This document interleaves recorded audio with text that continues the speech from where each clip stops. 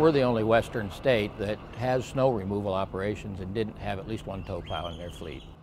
We started looking at the tow plows about a year and a half ago, what they can do for us, and putting tow plows into our fleet allows us to find some operational efficiencies that we need to offset our reduction in manpower. Do 11 feet 2 inches and clear 11-foot lane and go to interstate. Bob Leonard is a retired traffic engineer from Missouri DOT. He invented that tow plow. Clearing 13 feet wide. He will go to all locations when they purchase a tow plow, and he'll spend time with the operators, training them how to operate the tow plow, training them how to do their walkarounds, inspect the equipment, what to look for.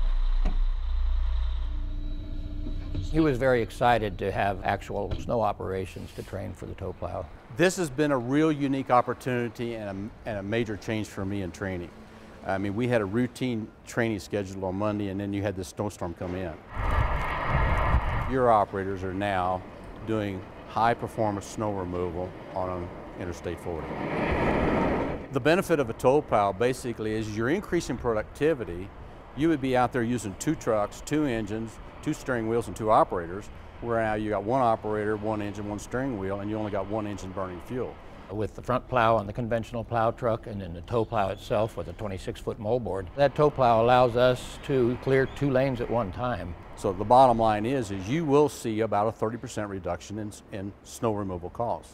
The cost of a tow plow is $140,000, where we would normally have to replace one of our older trucks with a brand new truck at a cost of $280,000. This tow plow can replace trucks at a much more efficient cost and much more efficient operation. The tow plow is designed to operate at speeds of around 55 miles an hour. That's dependent upon visibility and road conditions, so that really helps the flow of traffic. Now, the volume of interstate commerce via semis that are driving on I-40 is 500 trucks per hour, 24/7, 365 days a year. The general public has no idea what the DOT does to keep the roads open by just plowing snow. It seems simple, but if you get behind Mother Nature and all of a sudden you lose your interstate and it shuts down, it has tremendous cost to the public and the movement of commerce. When you see a tow plow in operation and he's blocking the road in front of you, he is providing a good driving surface from you. You do not want to pass him.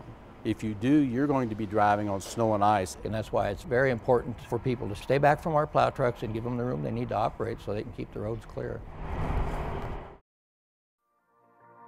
ADOT, keeping Arizona moving.